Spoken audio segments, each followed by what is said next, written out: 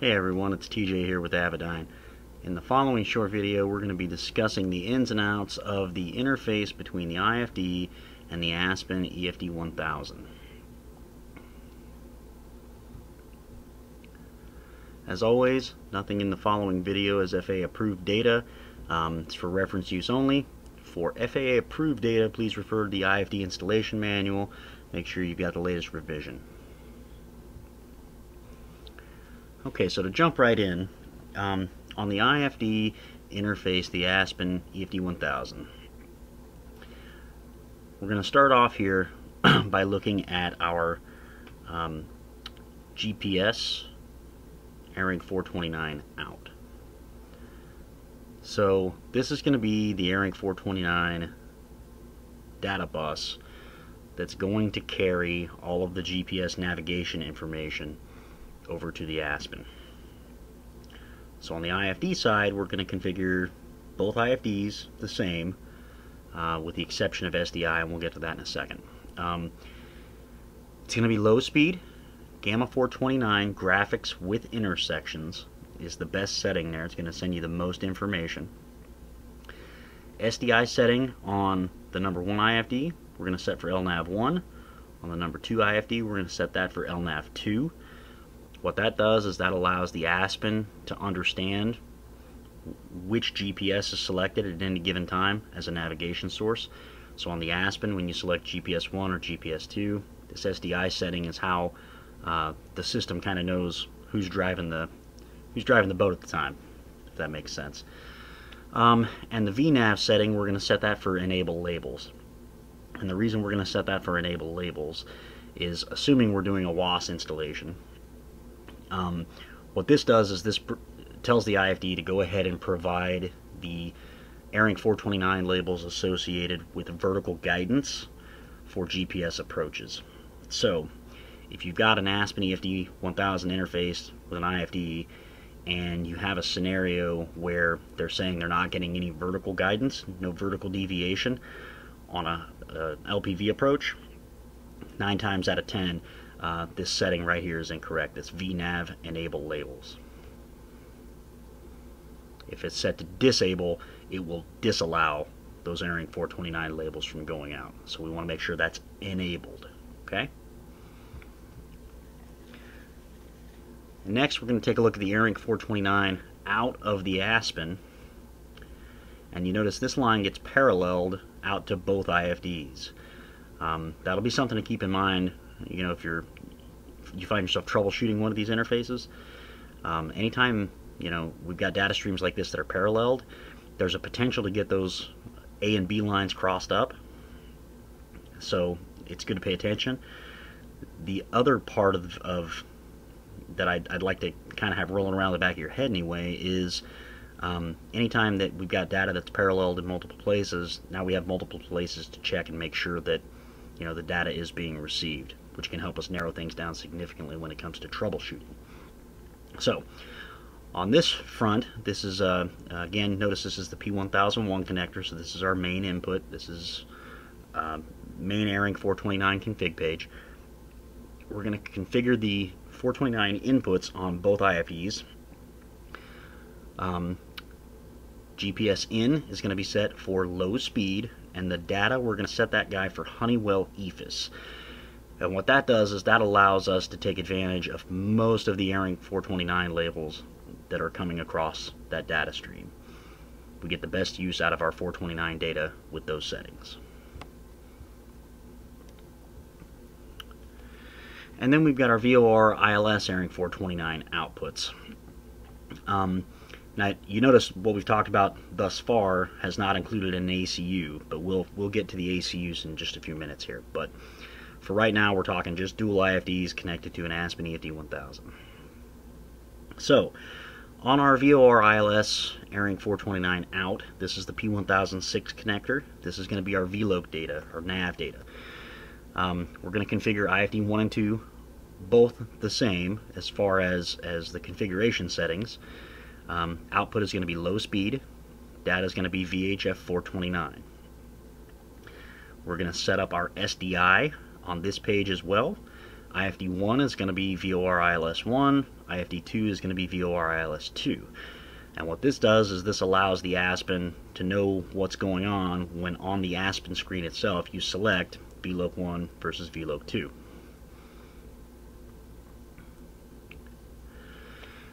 And I'm also going to go ahead and discuss some of the settings on the Aspen side. We get a lot of phone calls about this interface, and it's understandable why. And ultimately what it is we've designed the IFD to try to be compatible with as many things under the sun as possible. And Aspen kind of went the same direction with their EFD-1000. But that confuses things a little bit when we start drilling down into some of the specific configuration settings. It gets a little bit complicated. So follow me here. First thing we're going to have to do is put that Aspen into configuration mode.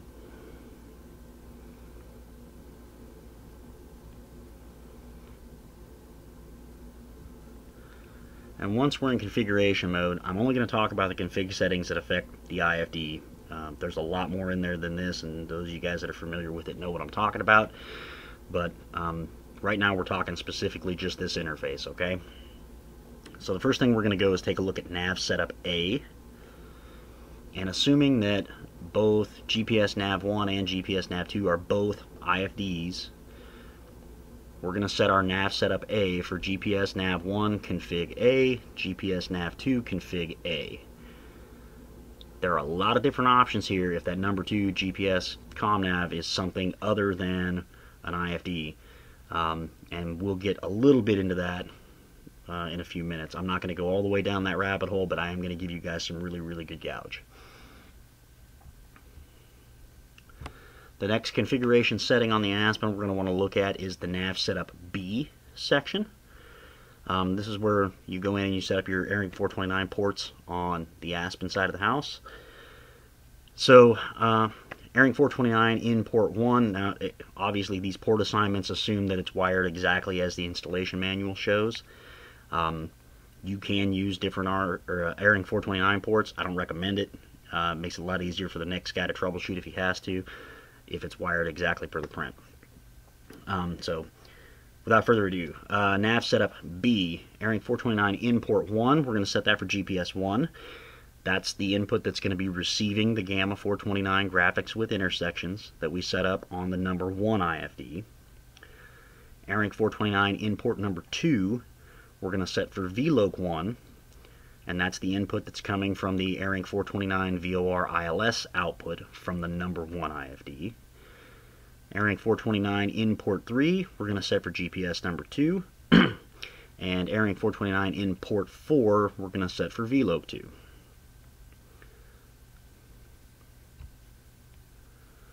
The next config setting we're going to go look at is the nav setup C, as in Charlie.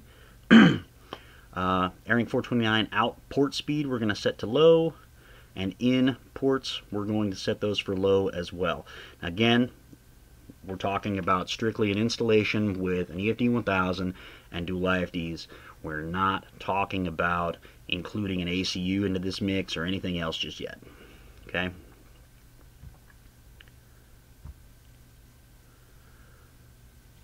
And one other place we're going to want to go is on the miscellaneous config C, as in Charlie. There's a place in here where we want to set that course SDI, whether we want it to be nav 1 or nav 2. And what that does is that enables the other end of those SDI settings that we set up on the IFDs for LNAV 1, LNAV 2, VOR ILS1, VOR ILS2. This gets the Aspen on the same page by setting this for nav 1/2. We're also going to go ahead and set our OBS display to enabled.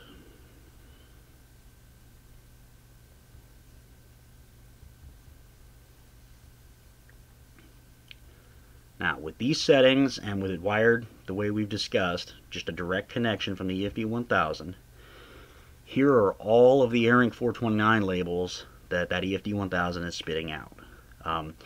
You'll notice we've got selected course, we've got heading datum, we've got lateral deviation, vertical deviation, pressure altitude, baro corrected pressure altitude, true airspeed, baro correction,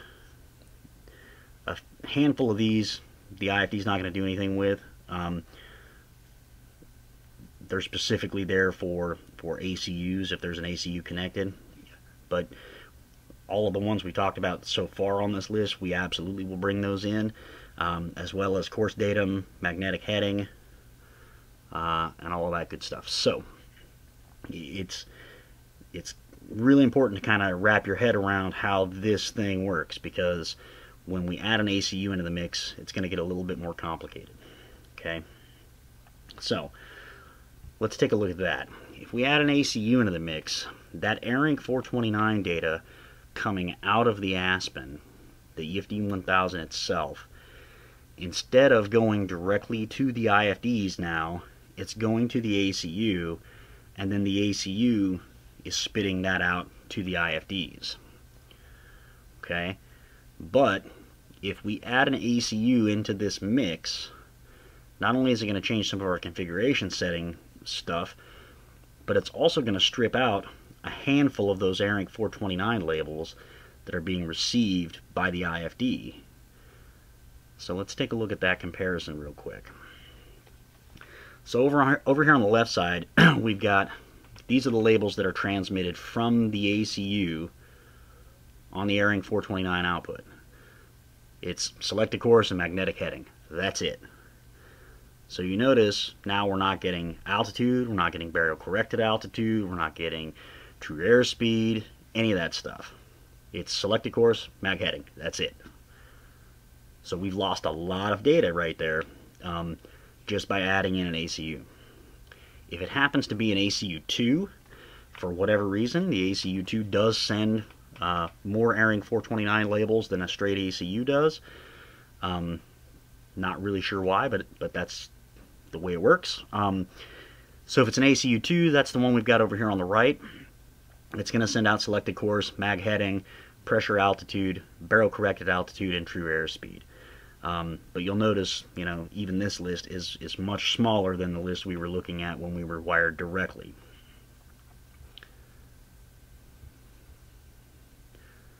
So there is a little bit of a workaround that you can do. And what I'm trying to demonstrate here is that ARINC 429 out of the Aspen EFD-1000 right here. If it's just an EFD-1000 with no ACU, this would go directly out to the IFDs. When we add the ACU, this line now goes to the ACU, and the ACU is providing that 429 out to the IFDs. There's no reason that you can't tap into this from the EFD-1000 and parallel that line so that it's it's going to both the ACU and to both IFDs. Okay? Now, this is going to be a little bit of a deviation from the prints, and you guys need to be aware of that. So you will need to put on your 337 that you deviated from the prints and what you did differently. Okay? But if you do it this way, what ends up happening is on the IFD side, where we're receiving all of that 429 data, our data stream is complete again. It's the same as if the ACU wasn't even installed. Okay, so we would go back to receiving all of these ARINC 429 labels.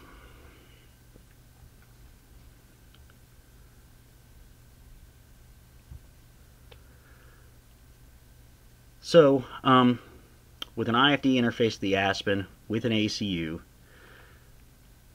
what we can get into sometimes the ACU is there just for an autopilot, and that's fine. There are other times, though, that ACU is also there because our GPS number 2 is a different flavor of GPS, like a KLN 90 or something. It might be there because our VLOC number 2 or our number 2 nav is, you know, a KX 155 or a 165. And it might be there for the autopilot. So it's important to kind of pay attention and be aware of what's going on. There's a lot of different options with this thing. There's a lot of different ways to go about doing this. So, you know, if we start breaking this configuration matrix down from the Aspen installation manual, you're going to see there's so many different possibilities for number 2 GPS and number 2 nav that nailing down that combination can get pretty sticky sometimes, okay? If the IFD is replacing an existing GNS unit, I know there's a lot of these airplanes where they had like a GNS as the number 1 GPS ComNav, and maybe a KLN-90 and a KX-155 for the number 2 GPS and ComNav as 2 separate units. If that's the case, if the IFD is replacing a GNS in this setup, all those settings are going to stay the same as they were with the GNS, so you don't have to worry about it so much.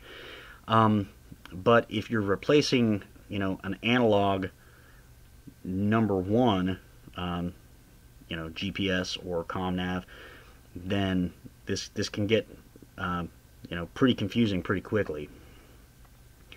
So be aware.